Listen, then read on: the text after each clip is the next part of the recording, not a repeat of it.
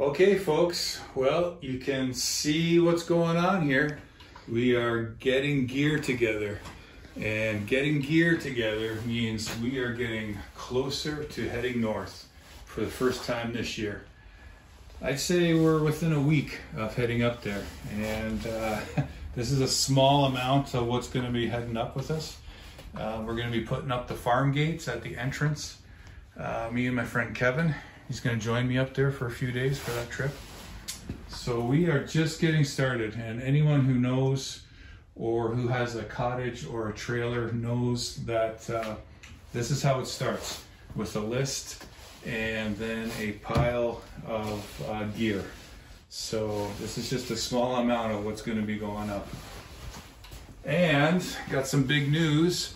We got a new piece of equipment that's going to be making the trip with us. So I will do a full review on this Husky battery saw. My first I guess foray into the battery technology as far as chainsaws go, and we went in big, didn't mess around. There's a full backstory to this saw, and unfortunately my Stihl MS200T, which is really one of my favorite saws and a saw with a great heritage and reputation and is loved by tree guys.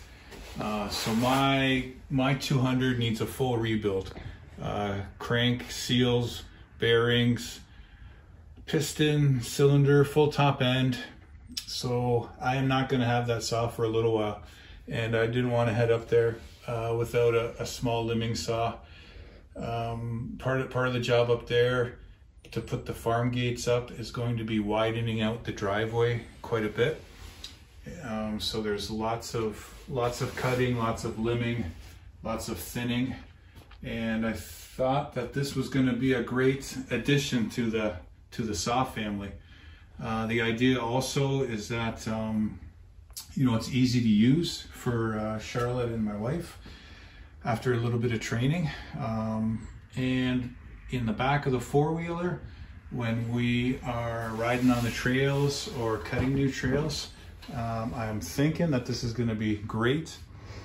Easy to start. Just pull the trigger, keep it filled up with bar oil, and away you go.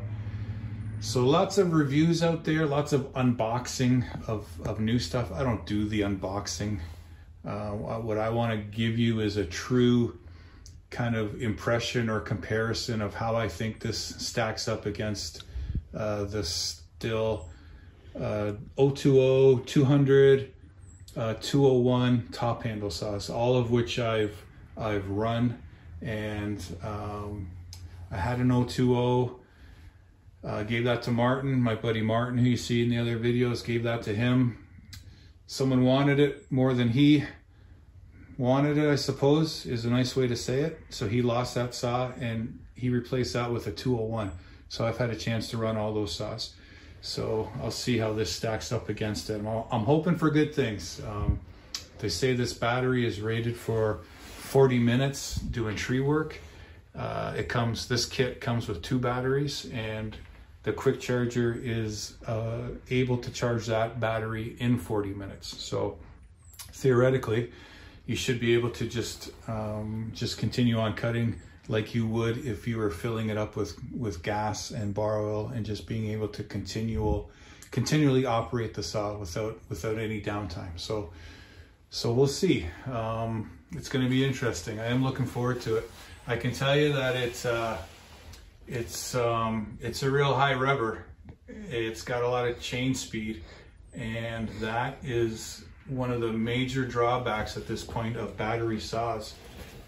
Complaints from operators about a slow chain speed, and I actually had a Milwaukee rear handle 18 volt chainsaw, and I had it for about a week at Christmas time. It was a gift, and I was cutting on the log pile with it. I was going to do a review. I was going to go through the whole thing and how it compared to a gas saw. But I was so underwhelmed with that Milwaukee rear handle saw. I was really so underwhelmed. with it that I decided that it wasn't even worth doing a review for. So it got boxed up and returned, unfortunately. So this I think is going to be a different story, and I think it's going to all come down to chain speed. But we'll see. Well, like I said, we'll do the review. I'll get into it. We'll do some cutting, and hopefully it'll help someone out there make a decision whether this would be a right fit for them or not. Anyhow, it's coming. There's going to be a lot more to do and get ready for before we head up. But I think the next part of this video is going to be truck and trailer loaded and headed for the Bruce. So I will catch you on that video, and I am definitely looking forward to getting up there. All right, thanks for watching.